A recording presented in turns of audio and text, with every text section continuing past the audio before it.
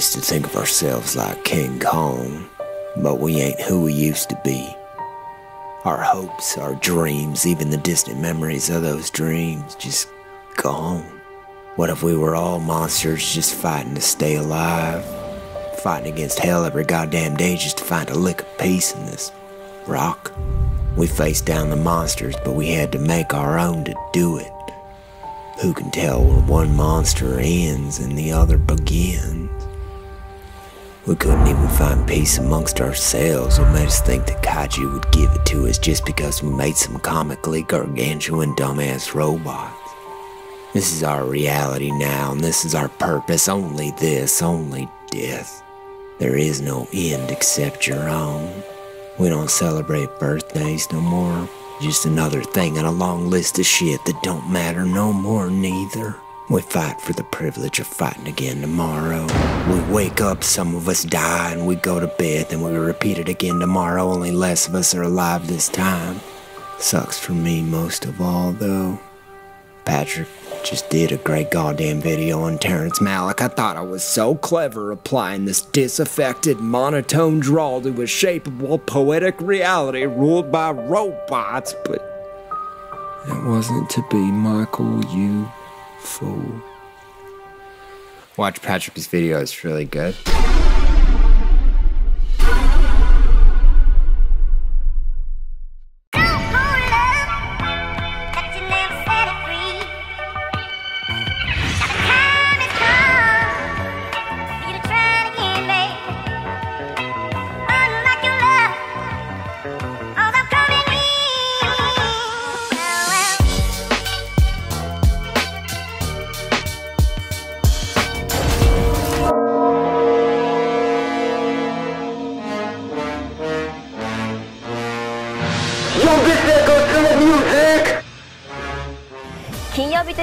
Showbiz ブラボー！怪獣とロボットが熱く戦うパシフィックリムがついに今日公開。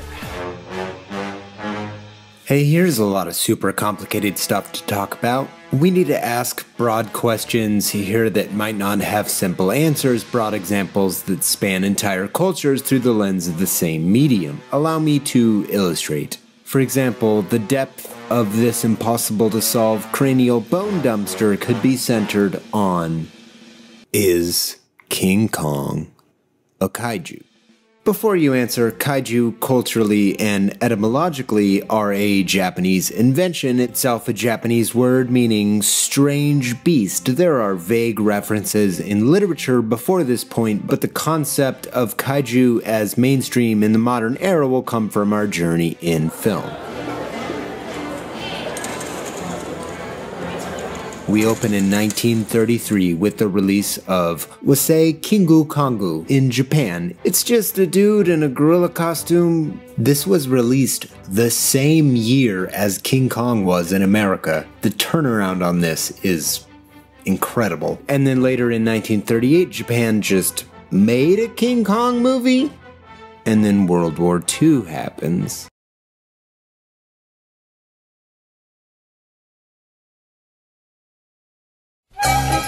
And we move to 1954, Godzilla comes out, and that's where the modern idea of kaiju really comes from. Ishiro Honda made a film where the monster and the havoc it wreaks is personified by a giant monster that destroys cities, but really it's a stark reminder that humans are the people caught in the unimaginable horror of nuclear holocaust. Even the silly stereotypes about Godzilla movies about dudes in suits come from a panic created intentionally after the movie was released in America that cut 16 minutes of footage out of the film. And made Raymond Burr the American journalist main character and gave that character VO that just talks over everything that they didn't bother to translate in the first place. Officials and scientists were called together. Dr. Yamane, Japan's leading paleontologist, was among the top scientists. And oh, whoops, deleting all the subtext and nuance about the consequences suffered on innocent people as a result of the world entering the nuclear age. America pretended it was a dumb monster movie about a dude in a rubber suit because that's what America do. Which makes scenes like this one in Steven Spielberg's sequel to Jurassic Park, The Lost World, really weird. America referencing their own racist trope based on their own misunderstanding of a classic film, making a joke about their own censorship of said film.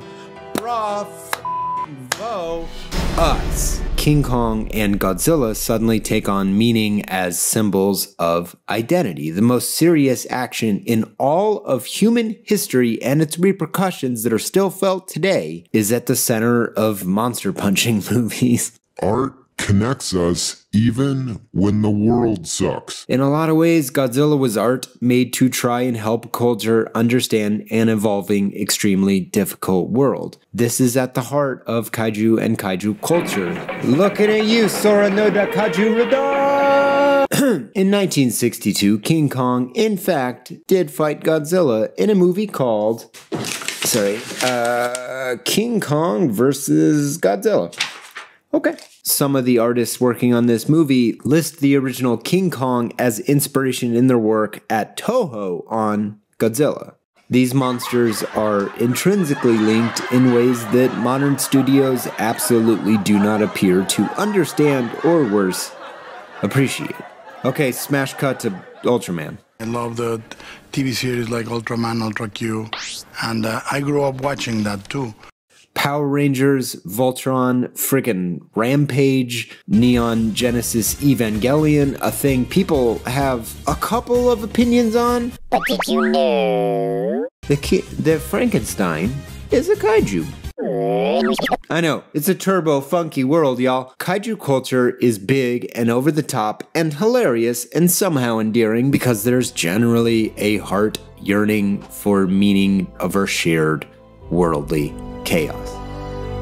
You don't have to think about big monster fights too hard, but it's awesome when we see deeper meaning in films, especially when they're about huge-tastic robots punching through space avocados. Something about who we are and where we came from. Let's talk about the movie, and by extension, Guillermo del Toro and his effusive, never-expiring joy.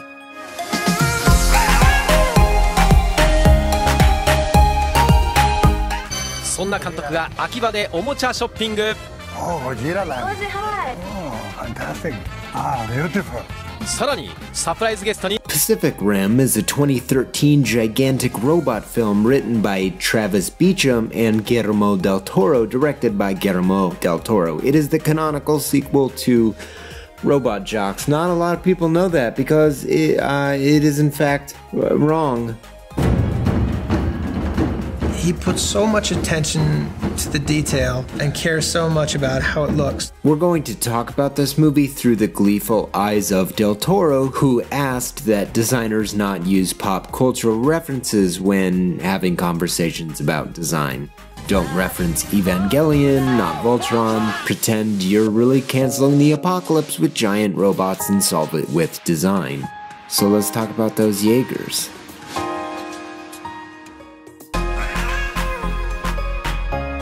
To start, thoughts on visuals and stories were agreed upon, then reworked to include the engineering and space for some mechanics a Jaeger would actually require, then went to the outside and designed the vent's exhaust. And then we pulled back and started figuring out the vents, the skin on top of that. There's gonna be a theme here where everyone tries exceptionally hard to deliver on the love letter to robot punching. The designers created distinct and interesting robots and then made them work. You could go down the rabbit hole for hours on just the Jaegers. Take Cherno Alpha, for example, the oldest Jaeger still fighting the fight. Powered by a nuclear reactor. And sort of a nuclear reactor on top of that.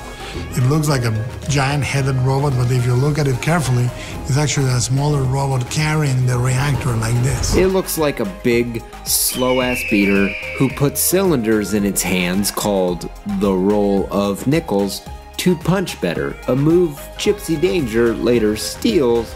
Oh, only this time with shipping containers.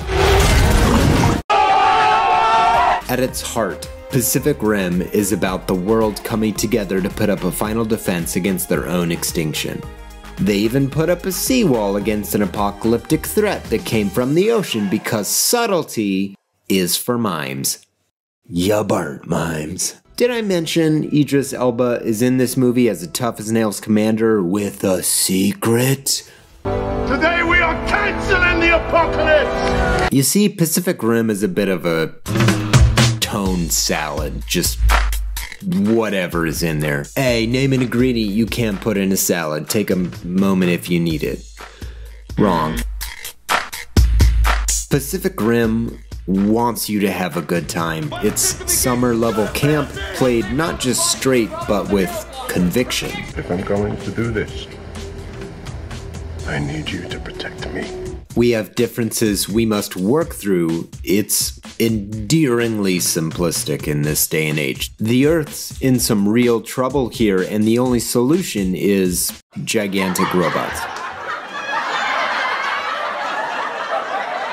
Guillermo is a huge fan of kaiju art in seemingly all forms, and he pays respect to the history of this art form as well as its future. Also, these clips will never get old.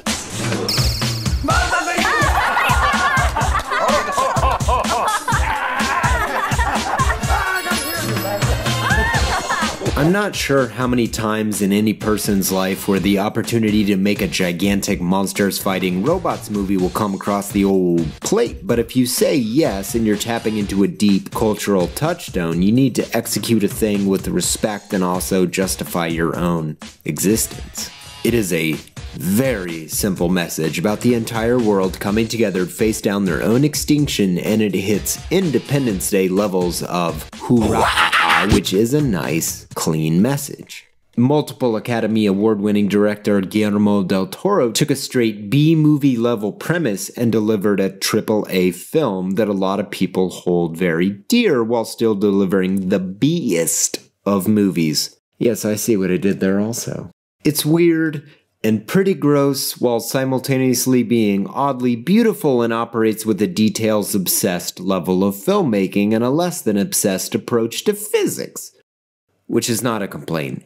It's telling to see what this movie takes seriously and what it doesn't. Hashtag elbow rockets. Going down for real.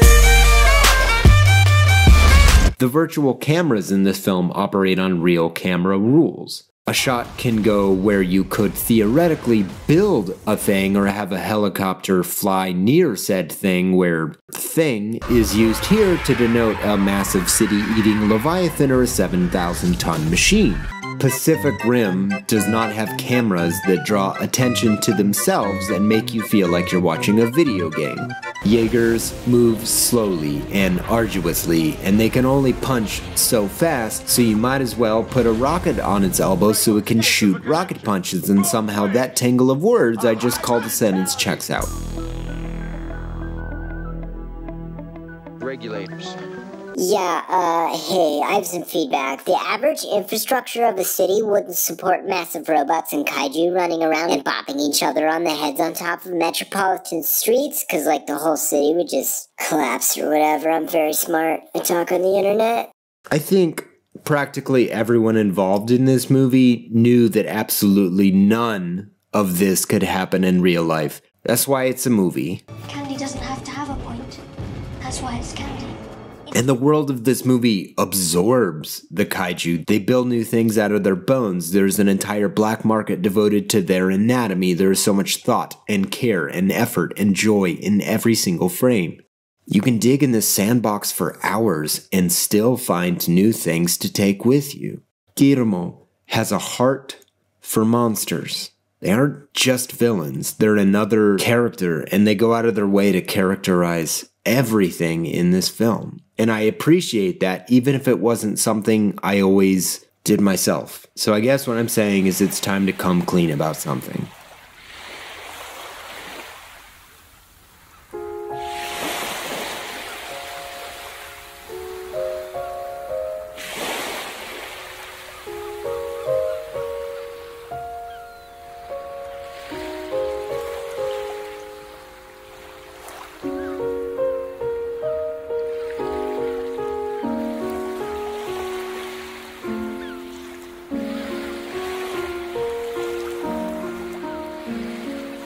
I always wondered If it came down to it, does that person even exist?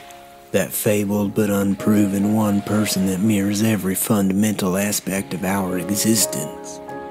The one. Drift compatibility. They said outside of kin may be people you known since your toddling stretch if you're looking hard enough, but it's just too fundamental of a connection to be random. Fate of the world, right? Take no chances, but you probably have to anyway. Who is drift compatible? Well, me. It's a big question, scope of the universe type shit. Comes down to it, is your mind in sync with someone else's so well that y'all could save the world? I haven't always appreciated this movie. I use that word purposely. I did not value what this movie was offering, but knocking it because of what it wasn't. And every trusted friend that came to me to tell me that maybe I was missing something, I didn't listen to. My biggest gripe, my biggest beef, the thing I couldn't wait to tell everyone about, was about why drift compatibility was this massive port of call for storytelling, and I held it against this movie that they didn't do what I wanted them to do with that concept. You see, drift compatibility would allow you to see a person's entire life, all of their guilt, all of their worst romantic encounters, all of their family drama, all of their fear, every mistake you've ever made, and that means drama. But that wasn't what this movie was trying to do, and I myopically believed that made me somehow superior. You're probably asking yourself, when is he going to talk about the title? Right now, I called this episode Pacific Rim the best, dumbest movie. Hey, real talk, being a YouTuber is hard. You have to come up with a topic and provide meaningful insight on a topic every few weeks. And if you take too long or people disagree loudly with your conclusions or how you made them, you burnt. Last year, I started putting together a schedule of loose ideas toward the beginning of the year, so at least I would have some idea of what I'm doing after I finish a video. It gives me comfort to plan in this way. So earlier this year, I had an idea to talk about how Pacific Rim was the best B-movie of all time.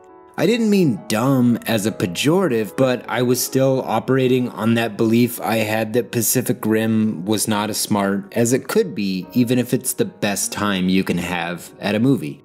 I was wrong.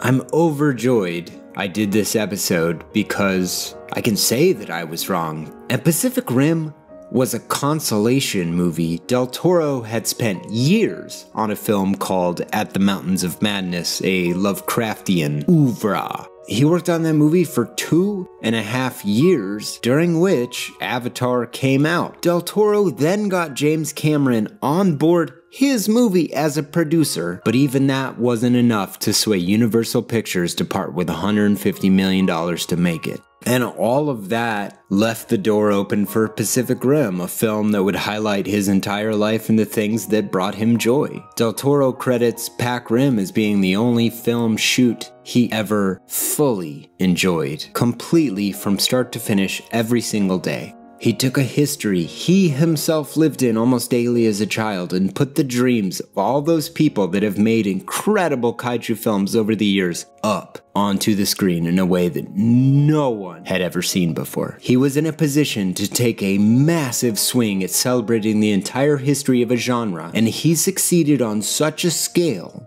If it was anyone other than Del Toro, I probably wouldn't have believed it was possible. When you see the breadth of what they were attempting to do, it's hard not to stand in awe. I probably should have changed the title after I announced it to something like Pacific Rim, wow, gee whiz, goodness, golly glaciers. But I also think it puts a punctuation mark on what I mean. A ton of people think Pacific Rim is a dumb movie. I used to be one of them. For me, it's almost a joke at this point that I left the title, but I think it's a badge. I think it's endearing. I think a lot of people look at Pacific Rim and say, I think this is a dumb movie. And now I can look them in the eyes and say, yeah, it's the best, dumbest movie.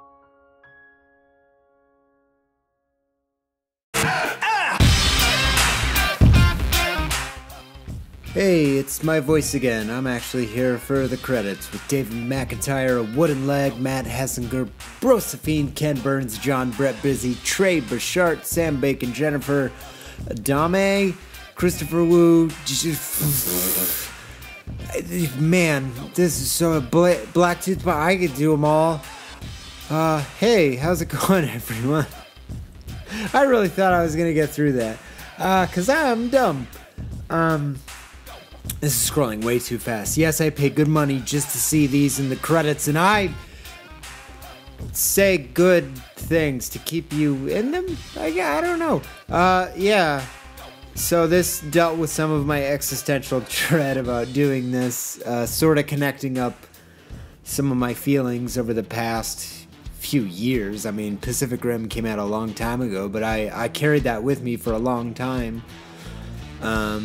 And I wanted to come clean and be like, I was very wrong. Unlike Sandy and Jeremy Lester, who are always right. Little known fact. A lot of people don't know that. Go to patreon.com/moviesandmikey.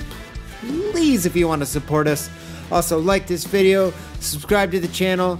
Just make our metrics blow up. I'm told that's the word, metrics. Because YouTube is confusing and I'm old. And Benjamin A. Straub was not. Actually, I don't know how old that guy is. Henry Kropf, Kelly Naylor, Richard Scott. A lot of people have been saying their names for a long time. Walrus, Axel Lehman, James Maston, Kevin Hogger, Garrett Lathy, Cyclops Boy, Jacob Cozy, All Map. You are all amazing. Thank you for the continued support. Support creators. Bye.